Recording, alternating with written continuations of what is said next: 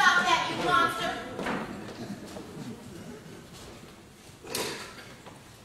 You see, Britt? They gloat over us being childless even in front of their no-neck monsters. Rick, I have been to a doctor in Memphis, and I have been examined, and there's no reason in the world we can't have a child whenever we want one. Are you listening to me?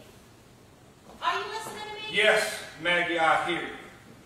But how in the hell on earth do you imagine you're going to have a child by a man that can't stand you?